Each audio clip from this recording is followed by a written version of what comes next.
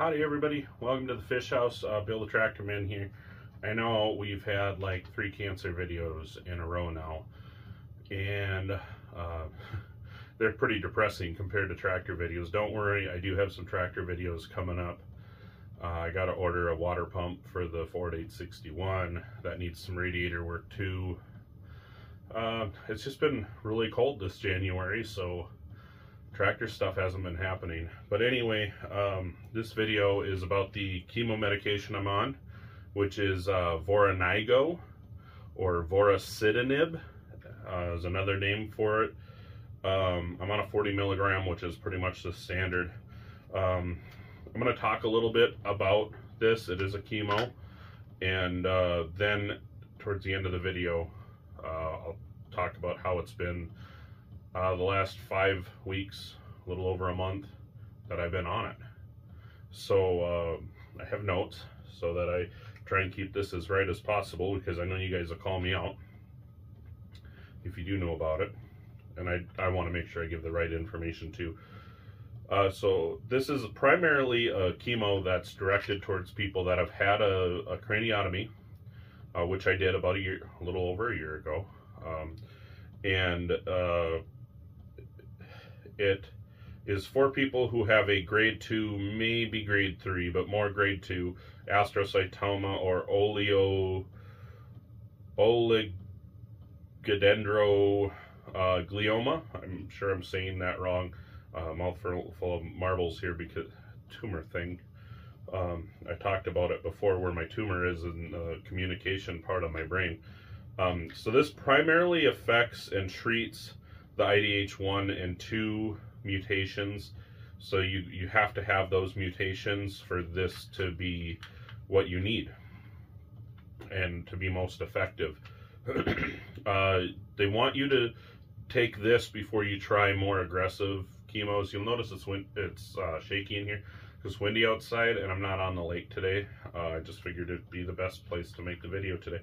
Anyway, so the IDH1 and 2 mutations make energy for cells in the body, and when you have IDH1 and 2 mutated cancer, you're making too much energy for the cancer cells, which is helping them grow more.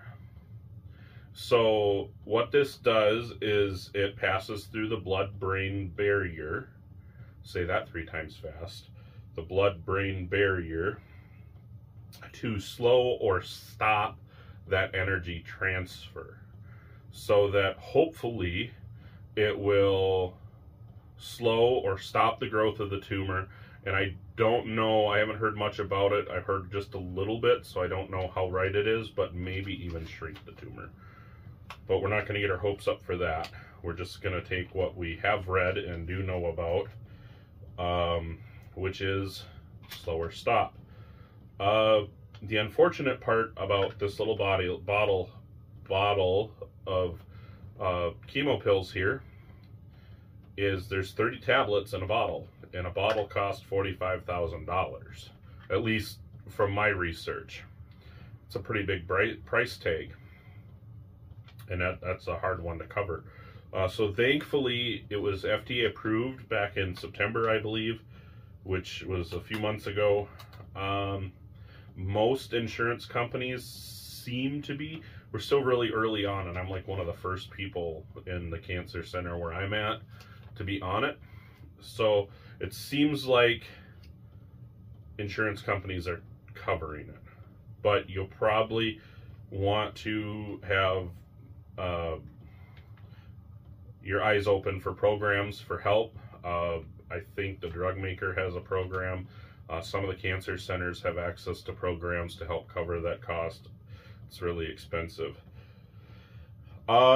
This is a big one that we're probably all really worried about, and it's the side effects. Side effects for this chemo is thankfully a lot less compared to other chemos that I've researched, and radiation. And to add to it, this would be something you would do before those other chemos and radiations typically, to be most effective. So there's less likely to lose hair, less likely to have nausea and throwing up and those issues. But there is some concerns about the liver. I have to do labs every 2 weeks to monitor my liver, because it seems like in the study that went on for about 8 years on this, is that most of the people developed liver issues if they stayed on it for a very extended amount of time. And their labs would show that they were having some sort of liver impact.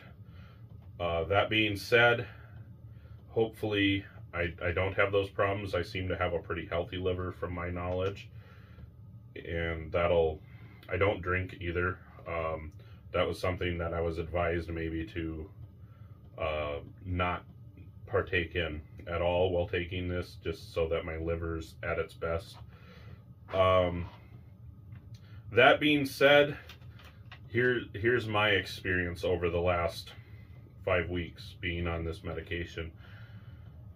In the beginning, I felt like I felt it getting into my system, and it felt a little strange. I didn't feel very sick from it.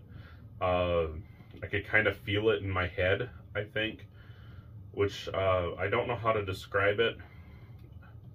I did get sick for a little while. The kids brought home a stomach bug from school.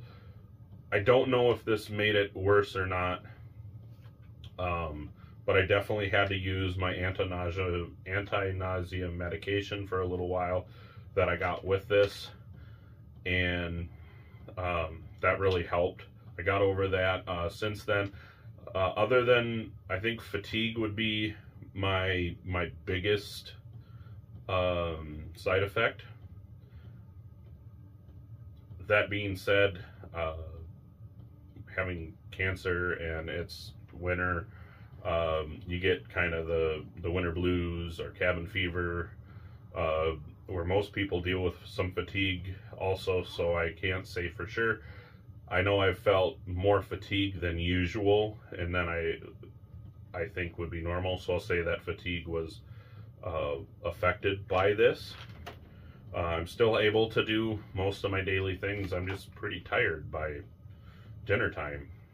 That being said, my appetite hasn't changed a whole lot with this, and so I think the side effects are pretty low. Everybody's going to be different on it.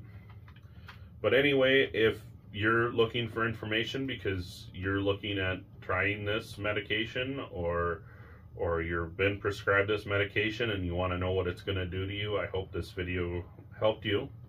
I hope that your doctor, your oncologist, whoever is prescribing it, has spent some serious time explaining it to you and has done their research. It seems like about 60 to 65% of people that have been on this, in the research that I've seen, do really well for the first 2.5 years, and then after that its effectiveness kind of dwindles down a little bit.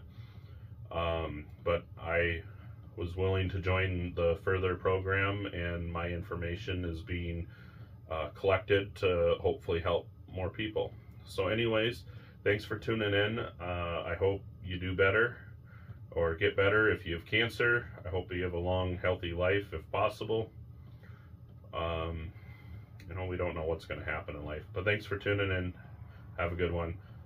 Drop your comments down below too. I want to hear how you're doing and answer questions if I can.